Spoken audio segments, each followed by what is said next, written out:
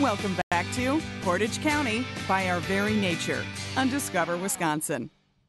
The lure of Portage County is most easily seen in its vast natural open spaces, creating a place for healthy lifestyles and activities, one of which I've done all over the state.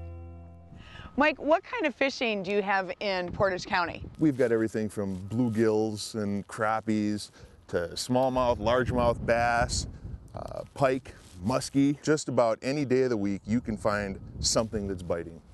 Now, when I think of Portage County, I normally would never think of muskie fishing. Does that surprise people? The Wisconsin River is actually one of the best muskie fishing areas around. As a matter of fact, just a couple years ago, they caught the world record line class muskie on a fly rod out here. In Portage County? In Portage County.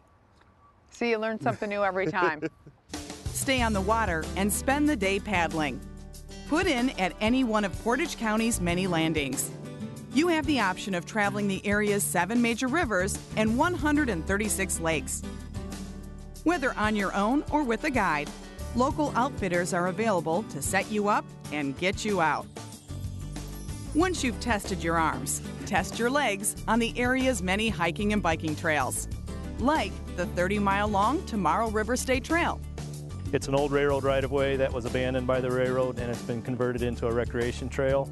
There is an off-grade horse trail where people can ride their horses either up on the bluffs, down in the valleys, that type of thing. And then the limestone's used as a snowmobile trail in the wintertime. Why should people for sure check out the Tomorrow River State Trail? Well, it's one of the few state trails that are really right in this part of the state. You can just go for a couple hours, that type of thing, too. Another trail that's easily broken into segments for hikers of any caliber is the historic Ice Age Trail. First of all, it marks the boundary of the glaciation, and the last stage of glaciation is named by geologists worldwide the Wisconsin stage. Many of the best examples of the glacial features are here in the state, and also wonderful recreational opportunity as well as educational. It's just an ideal family weekend activity. You can also choose to spend your Portage County days in the great outdoors by visiting the world-class parks, like the George W. Meade Wildlife Area, the 3rd largest wildlife area in Wisconsin. It contains nearly 30,000 acres of wetlands, forests, and grasslands, with over 267 species of birds known to inhabit or migrate through the park each year. Throw in 35 miles of hiking and biking trails, and you have an ideal way to spend a day. An additional Portage County attribute is a 275 acres of natural area that make up the Schmeekley Reserve in the city of Stevens Point.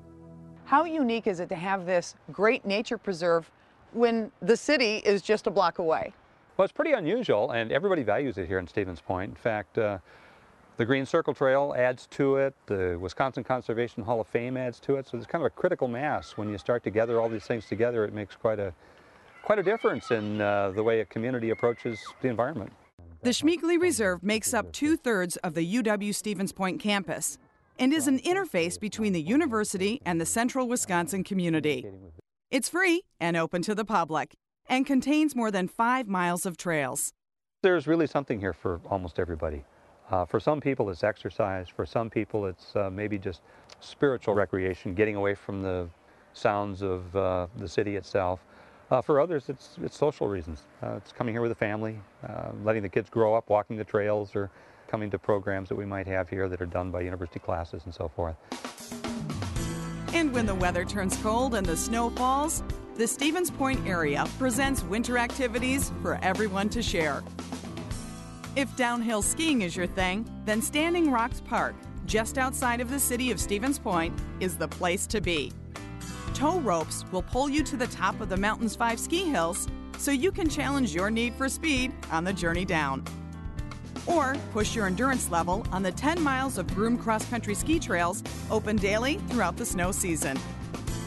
Then head back into town and race your friends down one of the 6 sledding hills at Iverson Park, one of which is specifically designed for kids 6 years of age and younger.